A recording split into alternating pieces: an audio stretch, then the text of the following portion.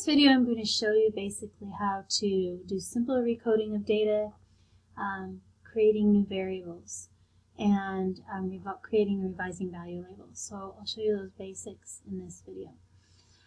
Here we're starting with a data set I created in an earlier video to show you what it looks like. I'll type up browse here. You can see this is the data that I've typed in and used. You can recreate this data set or use any fictional data set if you want to follow along. All right, so I've got a gender, a pretest, and a posttest for 10 fictional individuals. What I'm going to do here first is show you how to recode a variable. So let's look at the gender. If we use a codebook command, we can see how that's coded. Right now you see we have 1 male, 2 female. Great. Maybe I want it to be 0 male, 1 female. That's often what you would do if you're doing, say, a simple linear regression with this variable as one of the independent variables, and we wanted it coded the best possible way for that, which would be 0 male, 1 female. Okay, there's a variety of ways we can do it.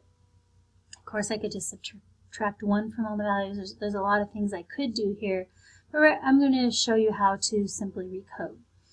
What we're going to do is we actually use the Recode command. Fairly straightforward. Type the name of the variable, okay? And then what I'm going to do is tell it how I want to recode. The way you do that is you use parentheses, and at first inside the parentheses I give the old value equals new value. 1 equals a 0, 2 equals 1. So, and I can do a whole bunch at once for that particular variable. I could also list several variables here. If they all needed the same recoding, then I could list a whole bunch of them here. But in this case, it's just the one variable, and I'm going to change the values this way. Now, it's always old value, then new value. The way I remember it is I think of the equal as saying becomes. So 1 becomes a 0, 2 becomes a 1. I hit that, hit enter. Okay, it tells me 10 changes were made, which is correct. Let me look at my code book now to see what it says. Okay. All right, this is what we see. You see it still thinks a 1's a male. All right, and it doesn't think the 0 is anything because I've assigned a labeling scheme to this variable that tells it that 1 is male, 2 is female. It doesn't know automatically to change the labels to a 0 male, 1 female. So I have to change that labeling scheme. On a prior video I showed how to use within the edit window how to create labels, but I'm going to show you how to do it with coding in this particular video. What we want to do is first we want to create a new labeling scheme. This new labeling scheme is a scheme in which 0 is male and 1 is female. I'm going to create the labeling scheme, then my second step is I apply it to this variable. So there's always 2 steps to labeling values. The first thing I'm going to do is create this scheme by using lab.def. This stands for label define. Remember, we can usually use 3 letters as short for a longer command. So lab.def is label define. Okay. Now I'm going to give a name to this labeling scheme.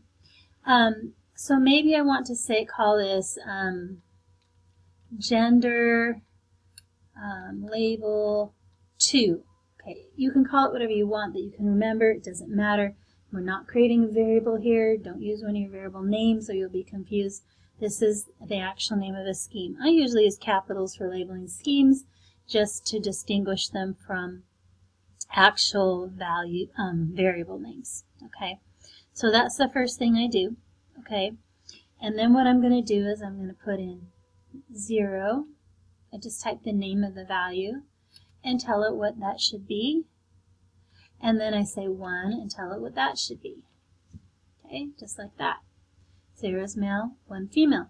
There's no equals, there's no parentheses, nothing. It looks like that. Okay. Now, the next thing I'm going to do is apply that labeling scheme to my gender variable. Okay.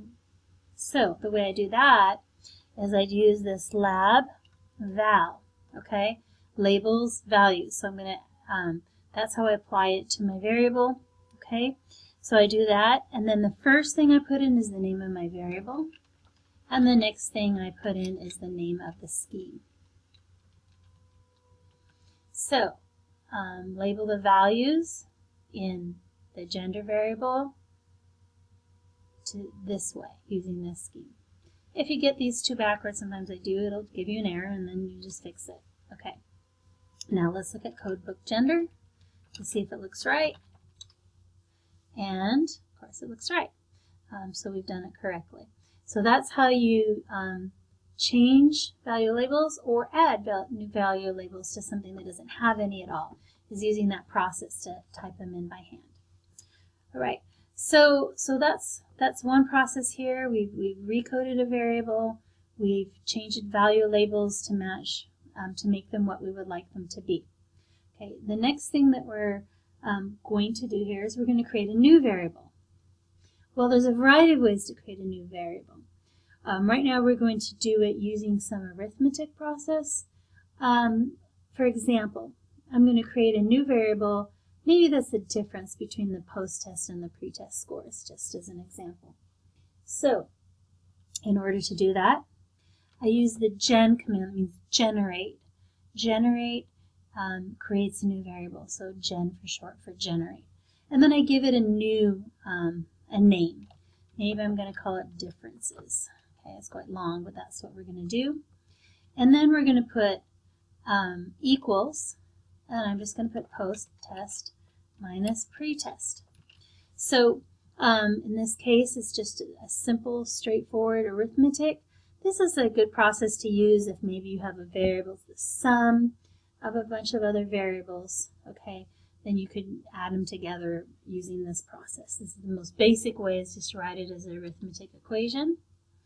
And when I hit that, you'll see that it shows it up here. I don't have any label. That's something I could add later if I want to, but it's not really essential. So I've got that there. Maybe I want to look at it to make sure that it looks correct, like it should. Okay, I have some negative differences because there were a few people who went less on their score. Okay, I could look at a histogram of that, okay, to see how they look. Basically, I've created a new variable. All right. So that's the basics. Okay, of recoding, creating new variables. Variety of ways this might be used in practice. But for the most part, you need to think in terms of, if I recode, make sure that your value labels now match your recoding, and so forth.